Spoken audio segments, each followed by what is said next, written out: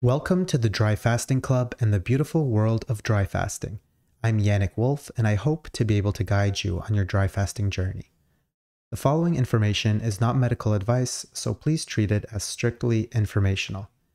The Dry Fasting Club was started with the goal of bringing dry fasting to everyone, bringing science and experimentation to something that has long been considered strictly spiritual. The Dry Fasting Club is a place where new and experienced fasters can get accessible information. Dry fasting is the most powerful form of fasting, but with great power comes great responsibility, and dry fasting safely should always be your number one goal. Paying for a subscription on the site helps out by giving you access to some controversial articles that are hidden from search engines and gets you a quick one-on-one chat with me to discuss all things dry fasting and maybe even more.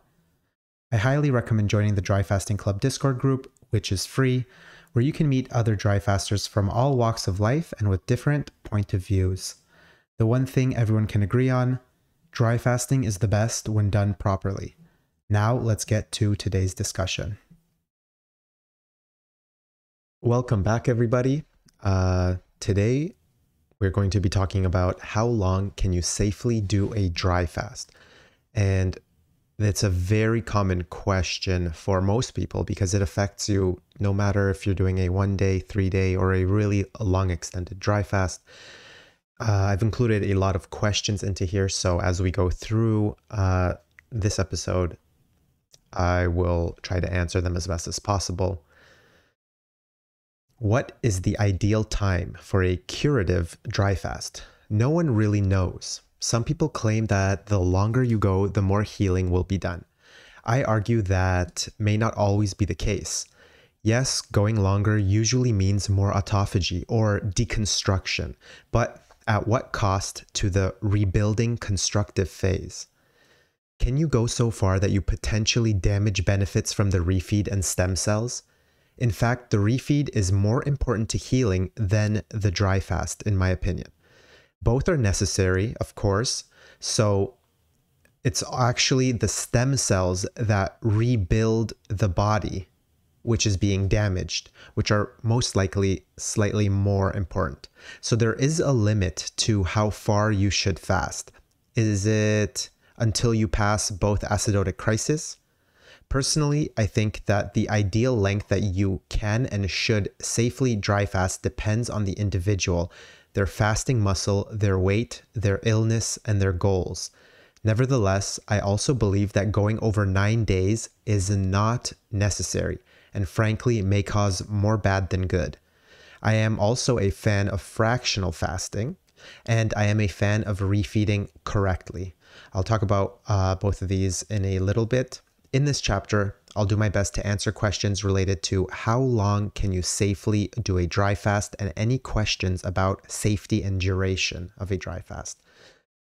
And before we continue, if you are looking for a protocol that talks about what to eat, when to do it, how to prepare, how to refeed, and tips and tricks for your dry fast, look up the Scorch protocol on the dryfastingclub.com. That is my main protocol where I try and keep it as up to date as possible. It's still a work in progress, but all the basics and the skeleton is already there. It should help you a lot, at least push you in the right direction. If you want to follow it, it is based on long COVID and autoimmune diseases, but I do think that it is probably one of the most powerful ways to prepare and one of the most powerful protocols for dry fasting. So check that out. And before we continue, what is dry fasting? This is the obligatory what is dry fasting introduction. This is for those new to it who have stumbled upon this article. Dry fasting is the abstinence of both food and water.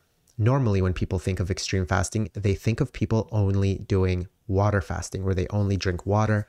Maybe they'll add things like electrolytes or black coffee and tea, and those are powerful fasts in themselves. But when it comes to the dry version, removing all forms of food and water and living on air alone is something that most people consider impossible.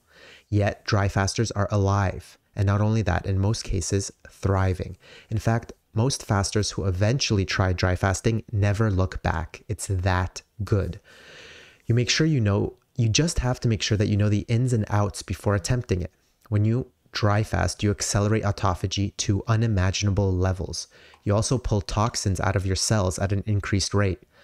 Water fasting, on the other hand, makes it so that your digestive system never takes a complete rest and your cellular water never gets a deep clean. The most powerful aspect of a dry fast is the unique hormesis, or bodily stress, that occurs without water. This stress triggers a bounce back response from your body that increases stem cell production massively. So it's like a free version of stem cell therapy. Dry fasting is so powerful, but with great power comes great responsibility. Dry fasting should not be performed until you have tried water fasting first, and only should be started with short dry fasts in the beginning as you acclimatize your body to this process. Now let's get back to the main topic. How long can you safely do a dry fast?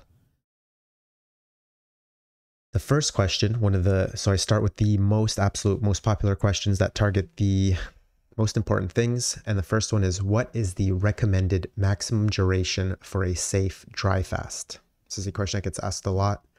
Different people will give you different recommendations on the maximum duration for a dry fast.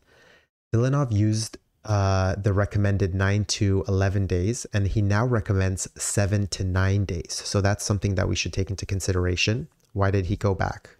He also does fractional fasts. He's a fan of them. For example, a 5-day, 3 weeks refeed into a 7 to 9 day fast.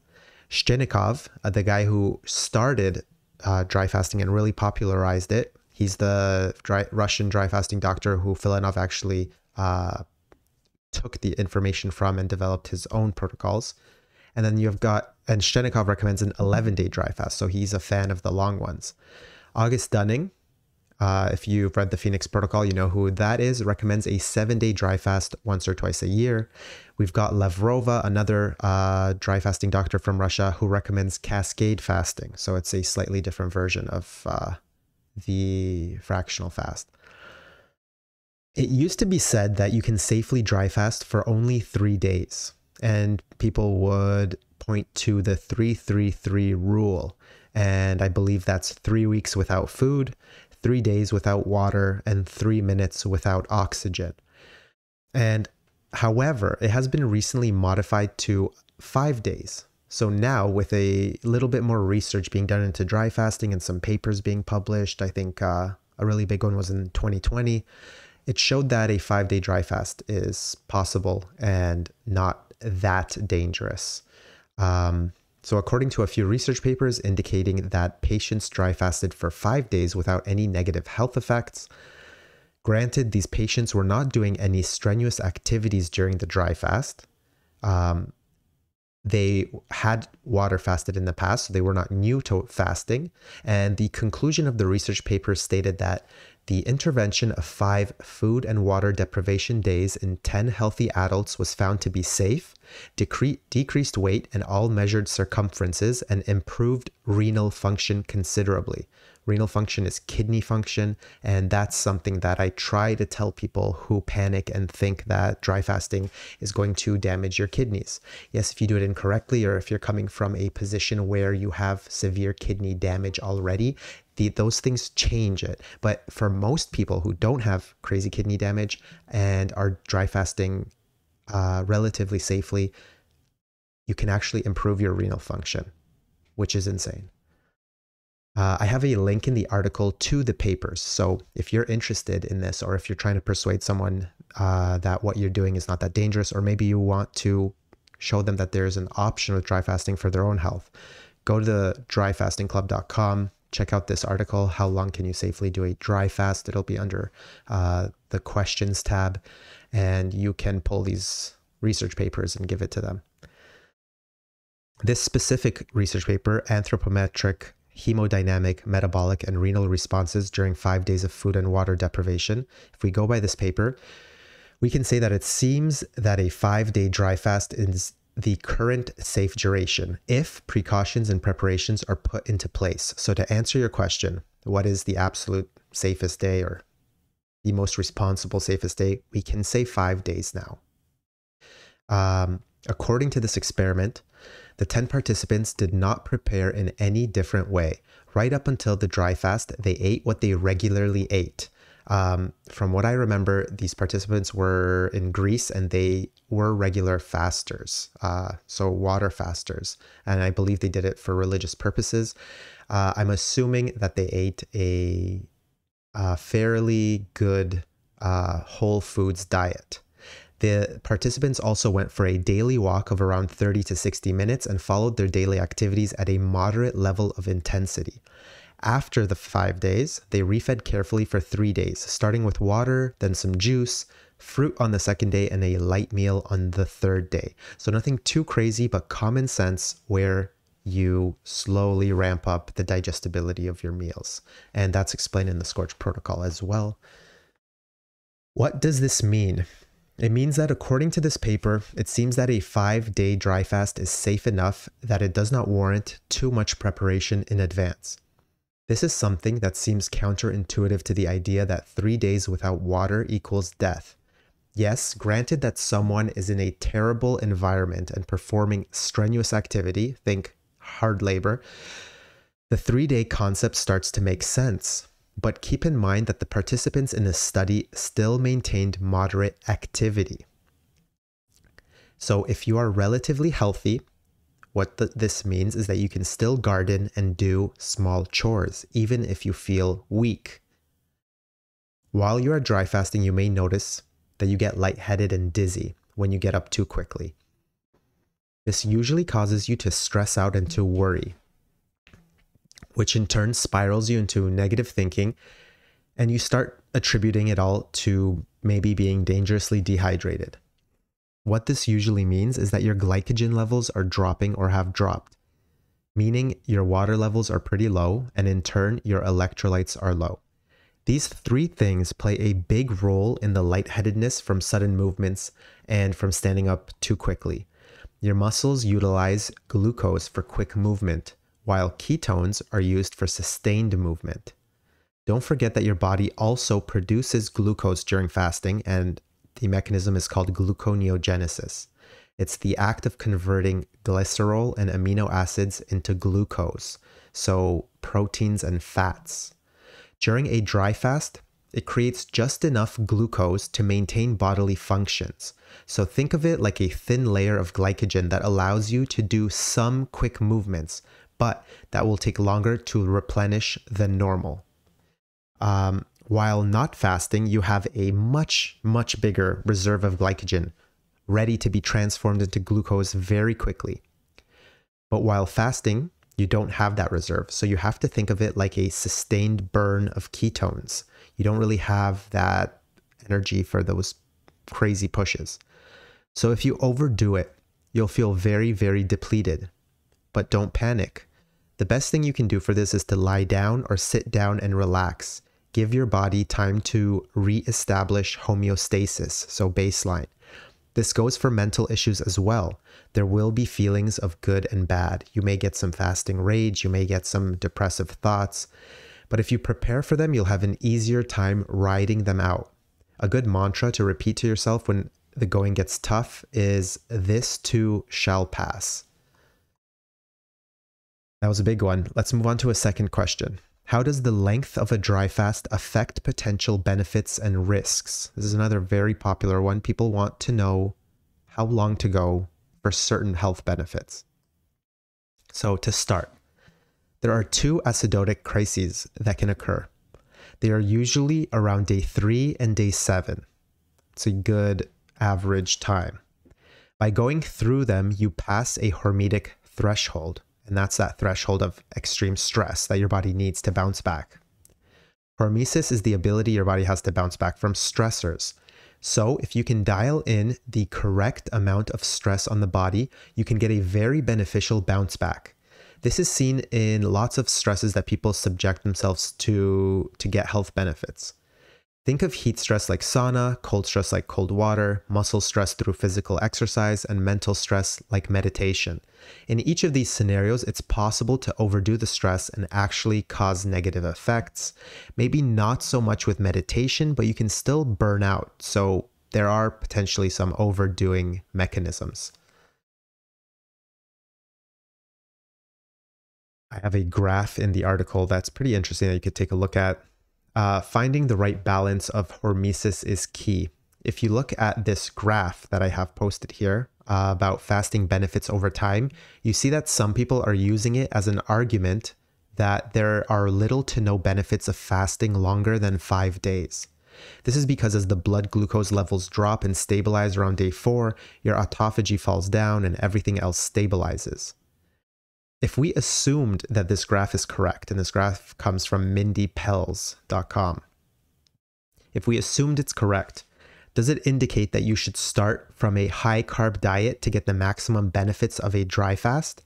You could argue that if you are chasing macroautophagy, or the most basic form of autophagy, and to some extent microautophagy, because that is secondary autophagy that happens during fasting.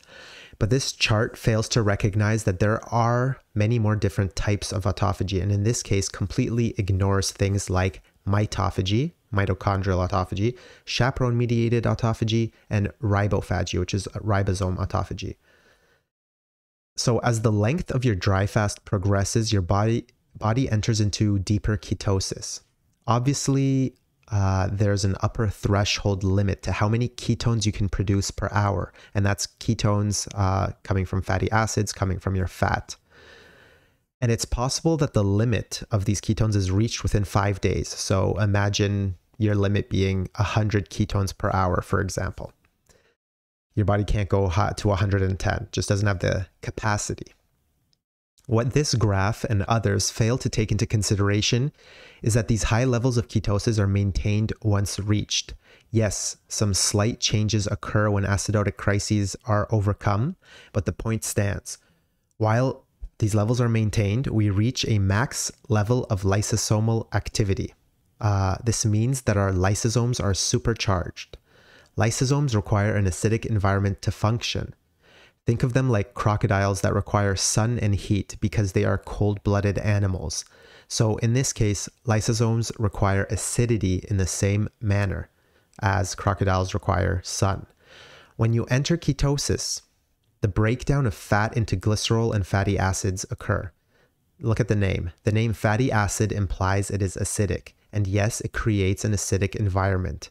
Most of the time, our body is constantly trying to maintain equilibrium. So that's where a lot of benefits come from, that attempt at maintaining homeostasis. The stress that is induced on the body while it tries to maintain balance.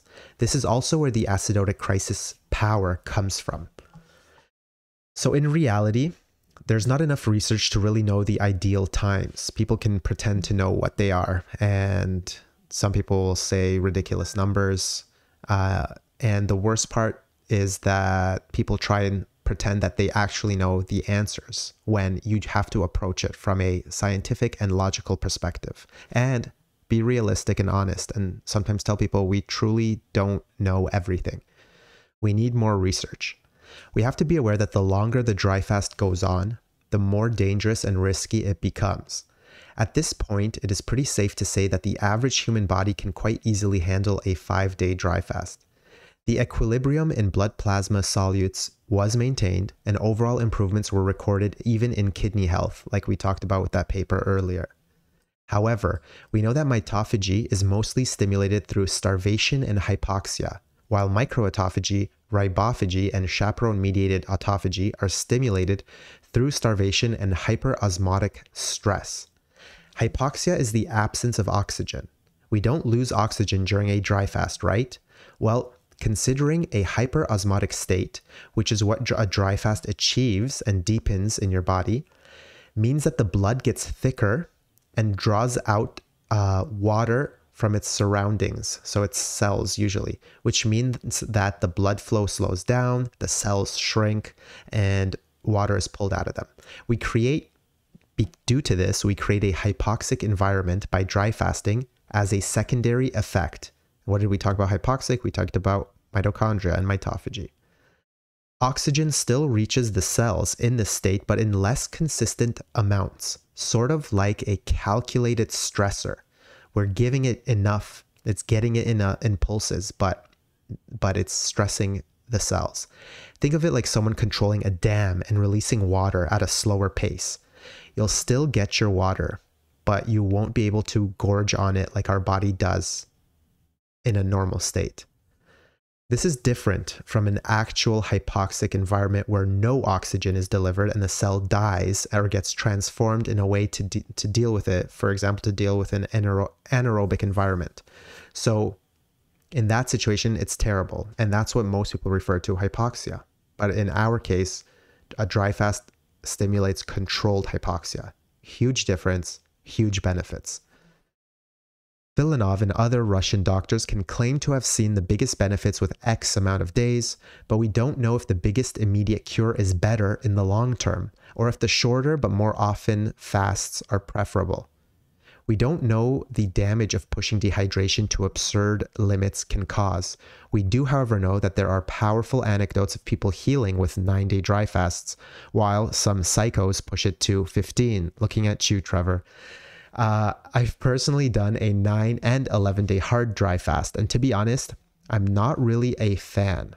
You can read about this in my post called Read About My 300 Days of Dry Fasting Insights, and I have a link to that in this article. I also have a little bit of an image here, and here's the Yannick Dry Fast Deep Healing Days calculation. And you can see the dark squares as what I'm trying to allude to. And to take this into consideration, after 60 to 72 hours of dry fasting, you reach the chaperone-mediated autophagy level. It's at this level that the most powerful deconstruction starts to occur. Chaperone-mediated autophagy is the strongest form of autophagy, and it's in this time frame that I start counting the days as maximum healing days. You can see that with this calculation, you can achieve similar benefits of an 8-day dry fast by doing 3 4-day dry fasts. The difference? About 100 hours. Yes, I know that this drawing is incorrect. That 384 should have been 288 hours. We also have to take into consideration that the preparation and the refeed, it really adds extra time. What this means to say is that you can achieve similar healing with a 3 4-day dry fast and a 1 8-day dry fast, but it will take much longer. And each fast will need to break through the first 2 days of toughness before the body adapts to its glycogen depletion. You can ease the situation by starting it off with a low-carb diet and already being in ketosis. In fact, this is one of the hacks being used in the Scorch protocol, but there's a caveat, and you need to be aware that if you're pushing for a long 7+ day dry fast, you need to hydrate with some low-carb juices as part of the preparation. So in those cases, it changes things up a bit. What it means, what I'm trying to say is that for different lengths that you're going to, there are different ways to prepare for an ideal situation. And in this case, if you're going for 7 and up, carnivore zero carb style diet won't work as well for those really long ones.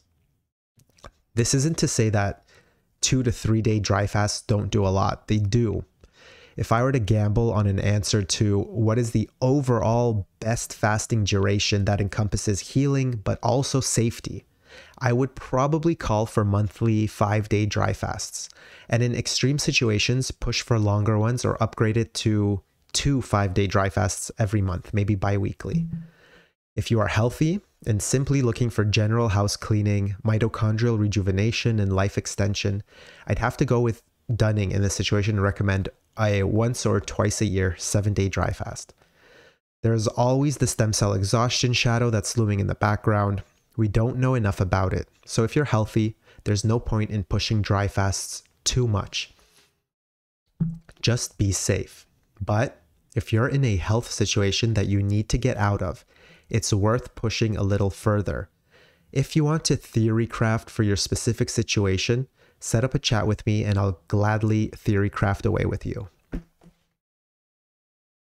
All right, let's move on to, are there different guidelines for short-term versus extended dry fasts? I touched on this a little bit, but this is another very popular question. When it comes to short-term versus long-term dry fasts, you really have to take into consideration the timing of the refeed. A simple way to think about it is to realize that the longer you dry fast, the more important the refeed becomes. I've seen this 100 times. The refeed needs to be gentle, and there are a few different ways that people can approach it. No matter what you decide to follow for your refeed, two key things don't change. 1. Always start with natural spring water when you break the fast. It's the first natural step in waking up the digestive system. You may be tempted to take fruit or coconut water, maybe some bone broth, but the safest and gentlest reawakening is through water. Therefore, remember to break a dry fast by turning it into a water fast. Now, the amount of time you should water fast after a dry fast differs by who you talk to. For my protocol, I ask that you do a minimum of 6 hours of water fasting. This goes for any length of a dry fast that surpasses 24 hours. Why complicate things? Some people will argue that you don't need to do it on dry fasts that are shorter than 72 hours. And if you're in a rush, sure, make small adjustments from a reasonable standpoint. But if you're doing long dry fasts, remember that water is first. Sip it slowly, and only then should you transition to a liquid caloric diet. Always focus on digestibility first. If you're doing under 24 hours of dry fasting, so you're just starting out, you're doing small numbers, focusing on what you can eat is not worth the effort, as long as it is not processed and it is full of nutrients. So think whole foods. At these levels, your digestive system doesn't truly get a chance to shut down because you're doing it under 24 hours. Think of it like this. The first night, regardless of whether you started in the morning or the evening, will still have some form of digestion going on. It's only really when you enter the 36-hour fasts that your digestive system gets to rest. Think of it like the second night of fasting. That's your first night of actually no digestion and a lot more healing. I will go ahead and make a statement that anything under 30 hours of fasting does not require a lot of planning, unless you are extremely toxic and suffer heavy detox symptoms. You should know this if you have already started with water fasting, like you should. If you have fasted before, you will know yourself better. This is why no matter what, you should do a 2 to 3 day water fast first before ever attempting a dry fast. It's the smartest way to approach it. And you should always attempt dry fasting in stages. The body reacts differently to a 36-hour dry fast than to a 72-hour one, and especially to a 120-hour one. Jumping straight into a 5-day dry fast is possible for a decently healthy individual, and that individual should have water fasting experience, but it's still not advisable. When it comes to following a specific protocol like the scorch protocol on your refeeds, you may notice that it's catered towards approximately 5-day dry fasts, the sweet spot that I like to follow. However, it can work for longer and shorter ones. Think of it like an accordion that can be stretched and compressed. Because currently, as of writing this, I have not compiled a full 7-day refeed, but there's approximately 5 to 6 days there. If you are doing a shorter fast, so something like 72 and under, you can take that refeed and imagine compressing it like an accordion. So compress maybe day 2 and 3 together, compress day 4 and 5 together. You should still go for the first day as is, but you can take a little bit of leniency when it comes to the food and borrow a little bit from the following days. And if you're going for a longer one, follow the first 4 days as they are, and then try to slowly stretch the 4th day, stack on some next level digestibility options, look at other protocols like Filonov's, and kind of work your way around it smartly. Refer to my digestibility list that's listed in the Scorch protocol as well. Does the body's fat content influence how long one can dry fast safely? This is the next question. And it's an important one. People always ask about this. How fat do I need to be? So does that fat content influence safety? Yes and no. Sometimes someone who is near the underweight BMI, the body mass index, can still dry fast successfully. It's actually surprising how low the body can go and how much we overestimate/underestimate our fat content. If you are seriously underweight, something like skin and bones, then you need to figure out a way to fatten up. The goal of the dry fast and all extended fasting is to start deep ketosis, which requires fat burn. You need to release the fatty acids, which eventually get turned into ketones to both power your body and increase the acidity in your body, and we need these for the fast. This triggers most of the healing hormetic stress effects, as well as stimulates the immune system and autophagy. If you have an impossible time gaining weight, there may be something off with your body, and a water fast may be preferable to try to fix your metabolic pathways for gaining fat. There are also specific food combinations that help gain fat quicker, such as mixing sugar and fat together. Nature's fattening up formula, for example, is raw cow's milk, so that is also something you can consider. If lactose is an issue, look into something like kefir and sweeten it with natural sweeteners like honey, maple syrup, and blackstrap molasses. Those are very healthy, high glucose and energy foods. A higher body count content makes combined fasting easier. It also makes fractional fasting easier. Both of these methods that make do with a shorter dry fasting time frame, but have powerful effects nonetheless. Let me just quickly explain them. For combined fasting, you usually look at 2 to 3 days of dry fasting, followed by about 7 to 10 days of water fasting. This is a way for the person who is scared of dry fasting to limit it to the beginning of the first acidotic crisis, that's around day 3, and then to continue in the method of fasting that may feel safer to them. And in this case, that would be water fasting. Because you have a higher fat content, you can push the water fasting for a very long time and not worry about your BMI. For fractional fasting, you look at breaking apart a 9 or 11-day dry fast into 2 smaller dry fasts, something like a 5-day into a 7-day dry fast. The effects are very similar, and some will even argue that fractional fasting is more powerful because there is a compounding effect that builds even during the refeed. So the way to conduct this is to refeed for a minimal amount of time in between. This means about the same amount of days as the days you fasted. In the specific case of 5 days of dry fasting into 5 days of refeeding and then into 7 days of dry fasting. In fact, I truly believe this method is much stronger than a single 9-day or even 11-day dry fast. I won't get into the details too much, but in these types of fasts, you want to start from a healthy or even overweight BMI because your refeed will be in small amounts of food where you should not be aiming to regain weight. So you're basically eating an undercaloric you're not eating a surplus, you're eating under your caloric daily maintenance.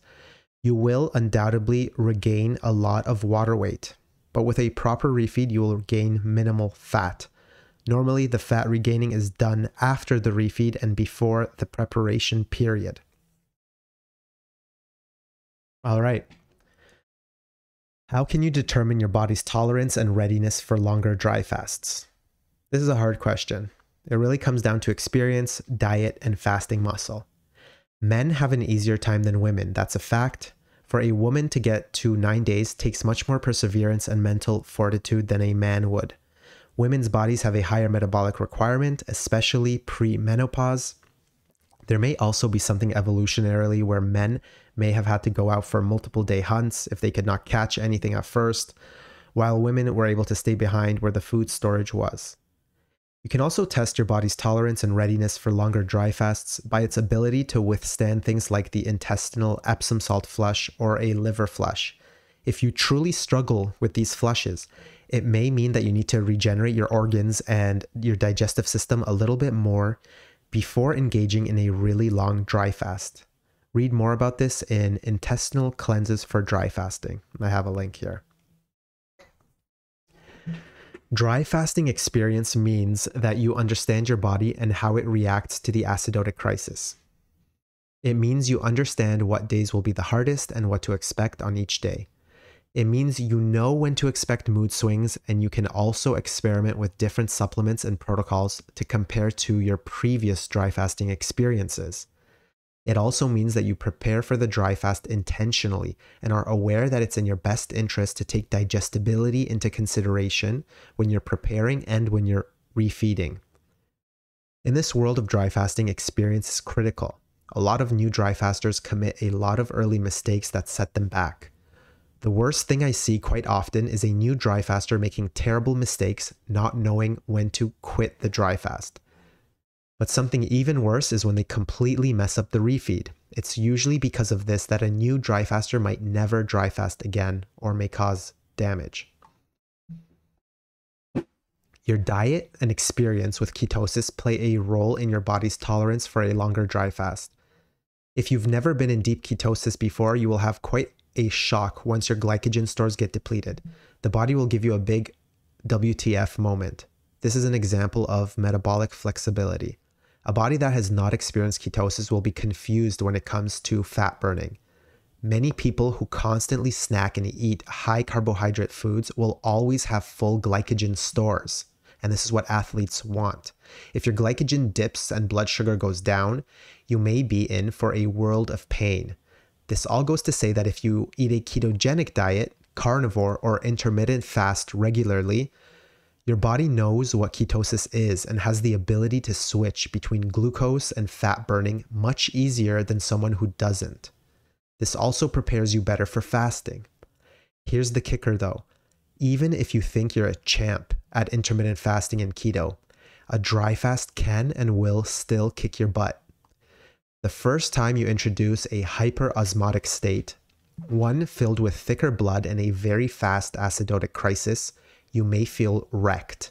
It's for this reason that for most people it is recommended to take dry fasting in steps.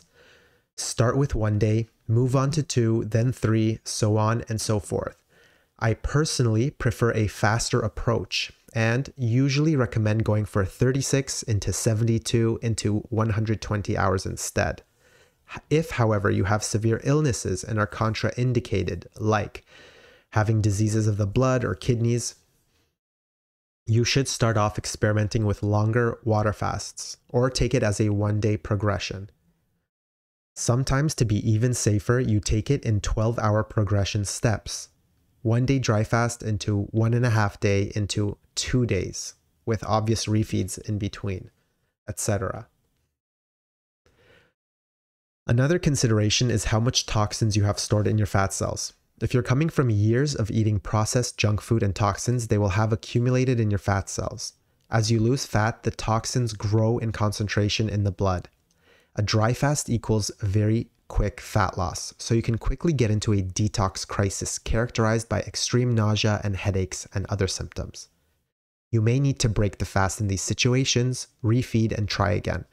This is because your body can only detox at a certain pace, and many times that threshold for detoxing gets surpassed.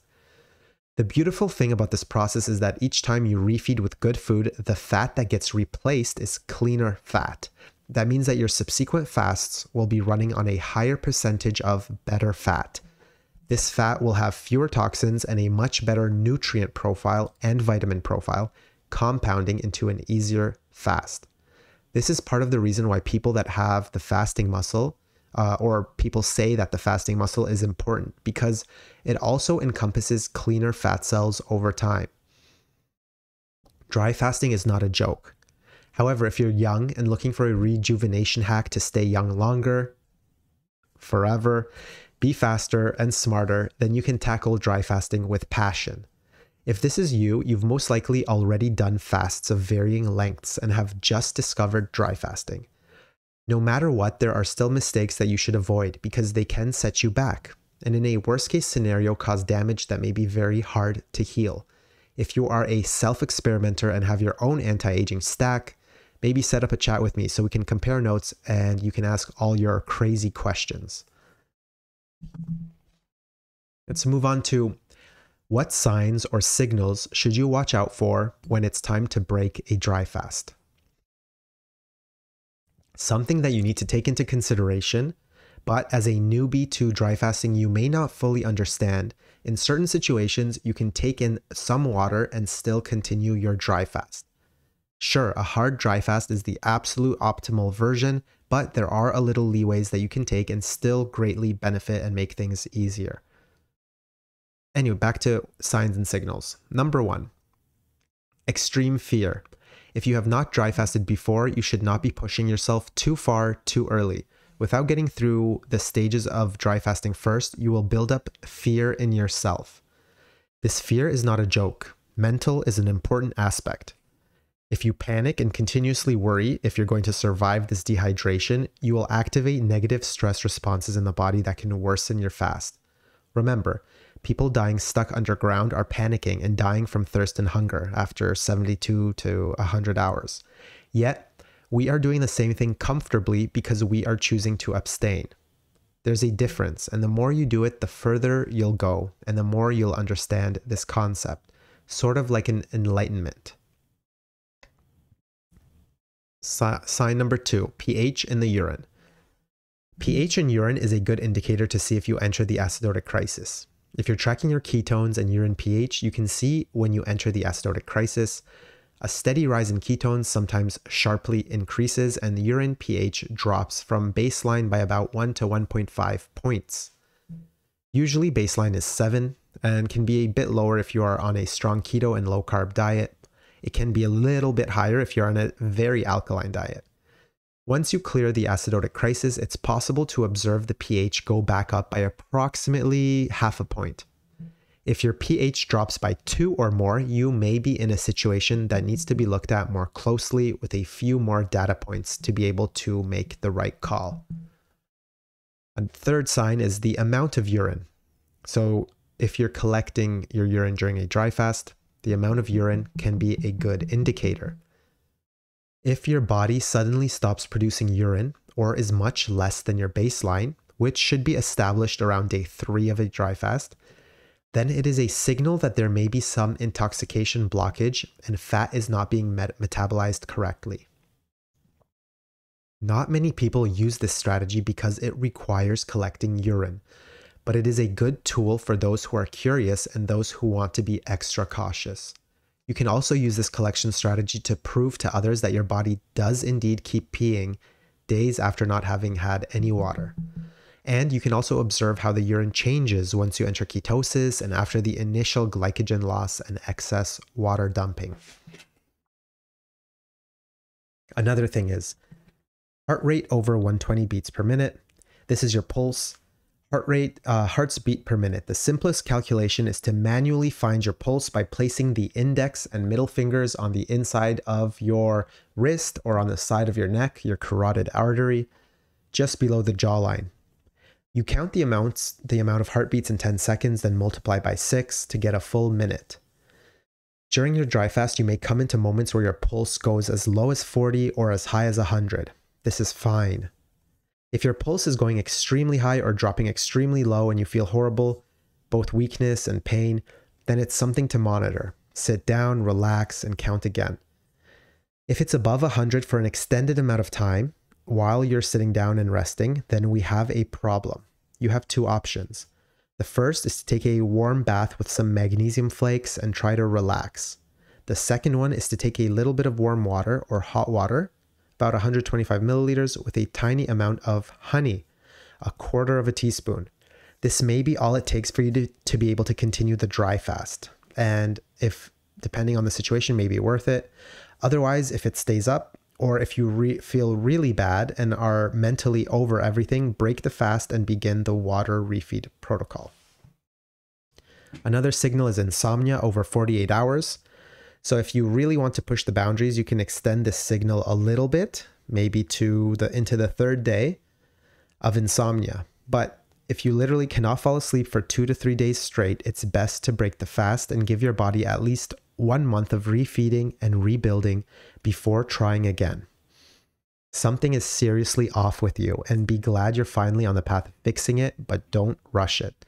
There are a few tips and tricks in the Scorch protocol to deal with sleeping, but if none of them work, then breaking the dry fast is very important. Another signal, the last one here, is intense, unforgivable nausea, headaches, and detox symptoms. It could be that the lymphatic system is not being drained effectively or overdosing on toxins. And the same goes for the blood, as fat cells are burning and releasing toxins into your blood. You need to remember that dry fasting affects electrolytes, dehydration levels, blood pressure, and blood sugar on top of all of the toxin release. Sometimes it may be too much and the fast should be ended, then repeated once you are ready again. So allow your body to chip away at those levels of toxins. Now we have another question. Is there a general rule of thumb for beginners who are trying dry fasting for the first time? So just a general rule of thumb. Mine is start slow and build your fasting muscle. I also put into the article an interesting thing. So this is from Filanov. Yogis recommend fasting on a certain day of the week according to the date of birth. This day almost always coincides with a good day for different horoscopes. So this is pretty interesting because I guess depending on your birthday, there is an ideal optimal day for fasting. Maybe your favorite day of the week. And it actually works for me. I am a Pisces and Thursdays always feel like the best time for me to fast. And it feels like a great time for me to start a dry fast too. I am running a poll on the Discord server. So this is the free Dry Fasting Club Discord server that I recommend that you join to talk with other dry fasters. And I put a poll up there, just started it off, and already everyone who's replied to the poll said they agree with this chart. So it's pretty interesting. Let's move on to what research or expert opinions provide insights into safe dry fasting durations. So this question asks for proof of safety and recommendations. A solid 5-day dry fast research paper is a good indication of water and food deprivation. We don't have research that goes further than 5 days. There are Russian papers that you could get and translate if you were so inclined. This is something that maybe I could perhaps collaborate with Sergey Filanov on in the future. The first paper is called Dry Fasting Physiology, Responses to Hypovolemia and Hypertonicity. It happened in January 2020. I think it's one of the most important papers. 10 participants performed dry fasting for 5 consecutive days. Potassium was constantly excreted. Sodium excretion slowed down deeper into the fast. This corroborates the idea that you should not eat sodium after the dry fast, including baking soda, which contains sodium. But that supplementing potassium is highly recommended and may bring a lot of relief. The study also showed how important vitamin C is and how fast you lose it during a dry fast. However, eating citrus right away is contraindicated through mainly trial and error, but by using using science and understanding that your teeth are very sensitive. Actually, understanding two things. One, your teeth are very sensitive after a dry fast, and citrus can destroy your enamel and your teeth. And two, a high blast of vitamin C after your digestive system has been sleeping is also contraindicated. It makes sense that the acids can cause more negatives than positives. However, good sources of vitamin C are recommended throughout the refeed. Think raw cabbage into lightly steamed broccoli, and if you're looking at fruits, think about papaya. The study also showed intense increases in cortisol, dopamine, noradrenaline, and uric acid. And uric acid correlates to gout, and that's why gout is also one of the slightly contraindicated conditions for dry fasting. In my experience, and in my opinion, dry fasting helps gout. Yes, sometimes you may get exacerbated symptoms, but overall, you are healing metabolic pathways that should help you. If someone is extremely paranoid and wants to do everything possible not to get gout, then you are recommended to water fast, deeply water fast until your gout is sort of healed, and then you can move on to dry fasting. All right, a secondary study done by the same researcher but earlier. So this was, I don't remember what year it was, maybe 2013. It's called Anthropometric Hemodynamic, Metabolic, and Renal Responses During 5 Days of Food and Water Deprivation. And it says 5 days of food water deprivation contain a triple risk: hypovolemia, hypertonicity, and hypoglycemia. However, our participants have tolerated the dry fasting well, and none of them showed hypotension or any noteworthy disorder in heart rate or oxygen saturation, electrolyte concentration, serum osmolality, and glucose levels.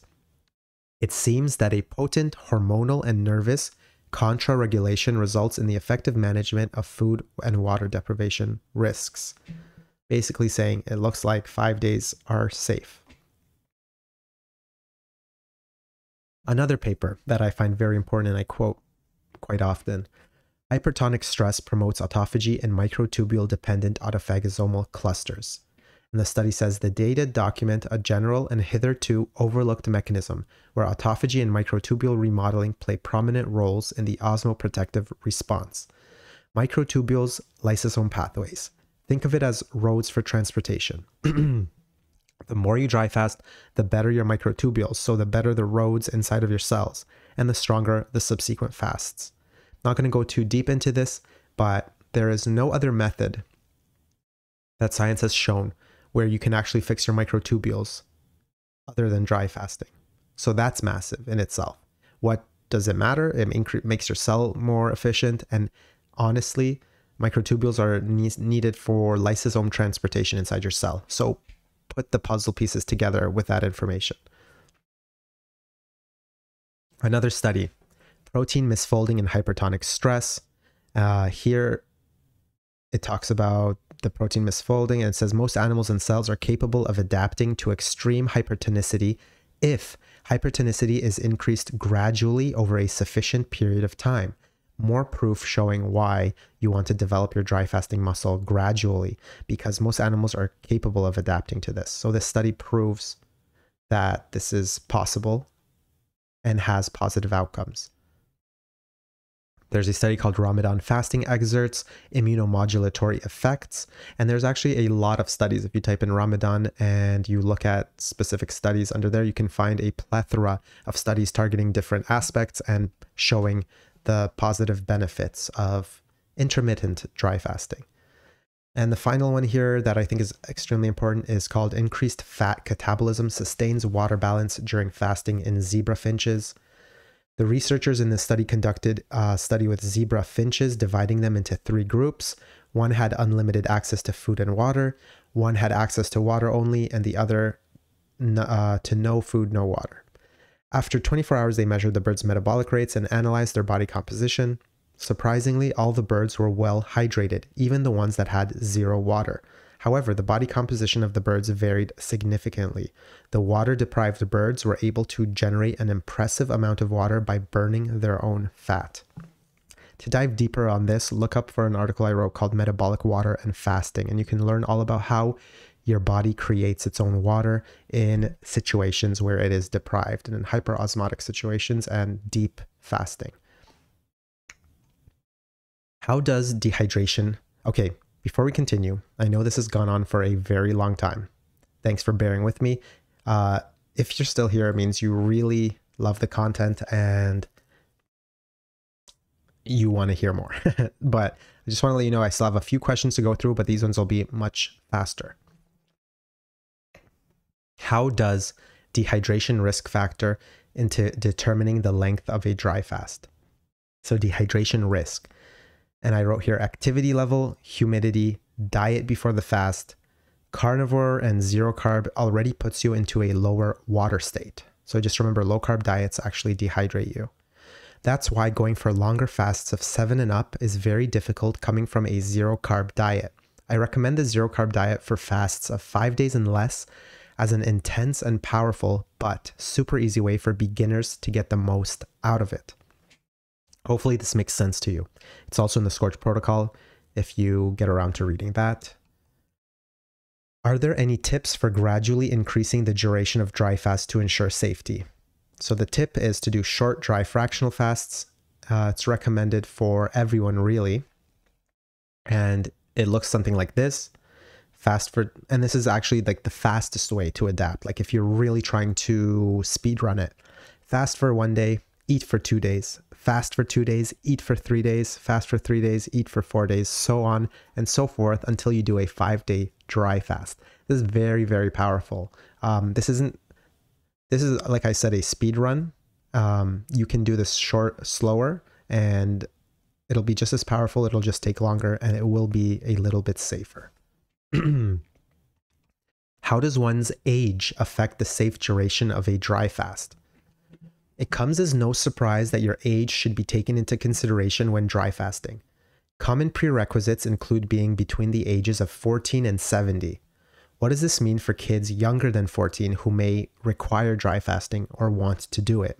Well, we enter into dangerous territory. The only thing we can do is dig into Ramadan practices and see at what age their religion allows the practice of fasting for children.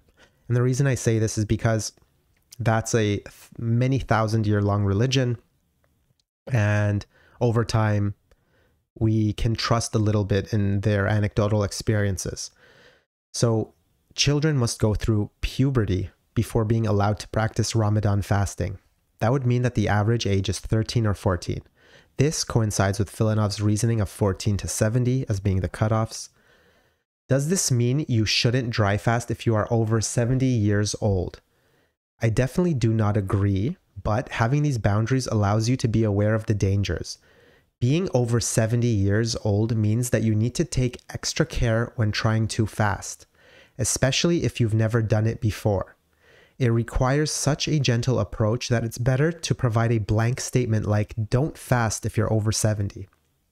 It weeds out the people who don't want to do any research or have no self-control and will literally kill themselves attempting it. The ones who have discipline and understanding will be able to take the research that is currently out there and design the safest testing of dry fasting. This may look like doing the gentlest form of cleanses, eating carefully, and modifying the diet months in advance. Make sure that you start with intermittent water fasting and water fasts, and once attempting dry fasting, that they will start and increment it in little doses, like maybe 12-hour increases each new dry fast. Can menstruation impact the safe duration of a dry fast for women? If you feel fine, it's perfectly fine to continue the dry fast when menstruating. You should not feel bad for having to shower in this situation. Just remember to avoid getting water in your mouth. That's just the most important thing. There are a few different strategies that women can employ to strategically start the fast and end it to coincide with menstruation. So strategies on when to start. I may expand on this a little later or in a separate post. If this is the type of information you're really looking for, then I also highly recommend looking into Mindy Pelz's conversations on the topic for dry fasting for women. Wow, this has gone on a really long time, but I think we are close to the end. The next question is, how can one monitor their body's signals during a dry fast? As I mentioned earlier, I talked about the different symptoms you need to track and measurements that may indicate that you need to exit the fast to stay safe. However, here I'll mention what tools you can and should use for this. I'll start with the most important to least important. Urine pH and ketone measuring sticks. They are very easy to acquire. Better to get multiple in one instead of buying them separately. The one I use is called Urinox 10.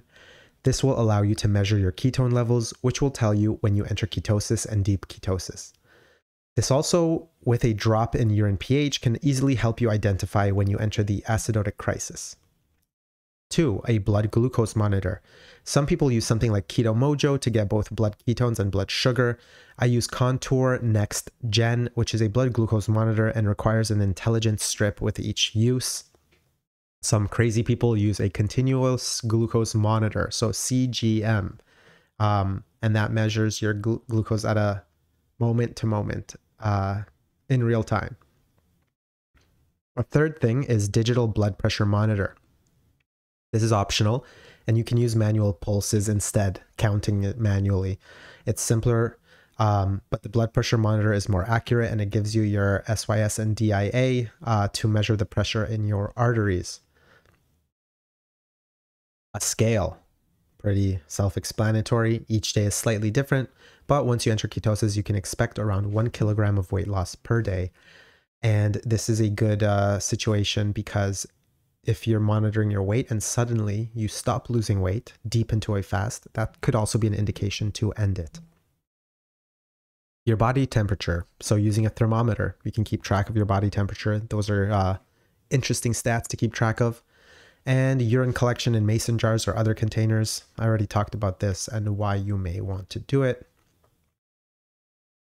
Now we have, how often can one safely do prolonged dry fasts?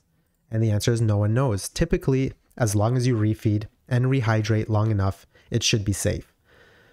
The minimum safest refeed length is 3 weeks, but may be as long as 2 months, since stem cell activity has been shown to increase for up to 2 months after a dry fast. Dunning recommends 1 to 2 7-day dry fasts a year. And no matter what, a cost-benefit analysis needs to be taken into consideration. If you are sick and dry fasting is slowly improving your life, you will most likely continue it. If you are healthy and doing this for longevity hacks and general improved health, you'll want to limit extended dry fasts to once or twice a year. I'd look deeper into Ramadan fasting and longevity studies if you're really on a path of trying to answer more questions for this specific one. Is it safe to dry fast during extremely hot weather? It's not ideal. It's possible, but you'll need to stay out of the direct sun and may need to take some ice-cold baths or showers to cope with it. It comes down to common sense. Dry fasting is best done in colder weather. It is ideally done during the fall-like temperatures, right before winter.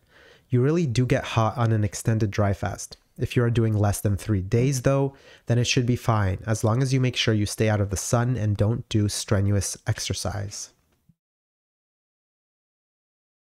Do hydration levels before starting the fast impact its safe duration? Yes, hydration is important. When going for fasts longer than 5 days, you should always make sure that you are well hydrated before the fast. This means that you had optimal amounts of spring water and juiced pretty hard. You'll want to juice low carb. This means staying away from high sugar fruit juices and focusing on things like coconut water, celery, cucumber, ginger juices. You can even throw things in like beets for a nutrient bomb, even though I know that beets have some sugar. If you start from a very low carb diet with no juicing, you will most likely start on a slightly less hydrated level. This will make the first few days easier because your body will already be adapted to lower water levels and lower glycogen levels. You will already be in mild or moderate ketosis before entering. I hope that makes sense. Is it safe to do a dry fast while trying to conceive or during pregnancy? Once again, this is common sense. You wouldn't drink or smoke while trying to conceive or during pregnancy. Even though dry fasting has hundreds of anecdotes of helping women conceive, it does so by improving the body through stress prior to conceiving.